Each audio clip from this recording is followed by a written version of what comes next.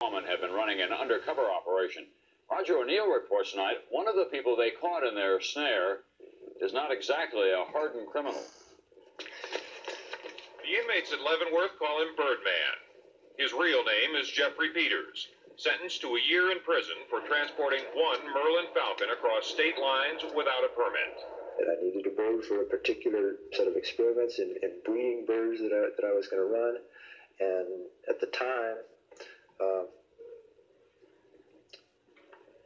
I was able to put in the back of my mind the fact that was a violation of the law.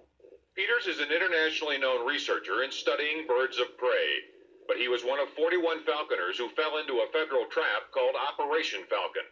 The U.S. Fish and Wildlife Service, which ran the 3-year undercover sting, claimed it had cracked a thriving international black market involving the illegal sale of federally protected birds.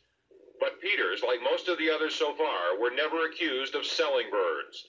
Their crimes were the result of illegally obtaining birds for research and breeding purposes. I had no intention of selling this bird, eating it for dinner, or anything like that. My intention was to preserve it and propagate it. Peters has been raising raptors in his backyard for 25 years. His cages, called a hawk mews, are more impressive than his house.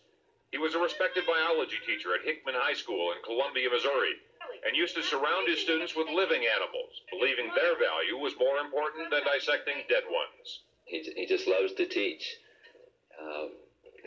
and he just loves to share it. The knowledge that man has is phenomenal.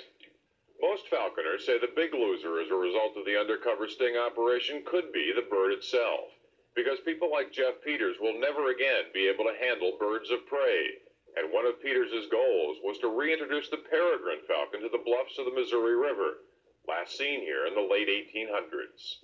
The government says more indictments are coming, which will prove a black market did exist.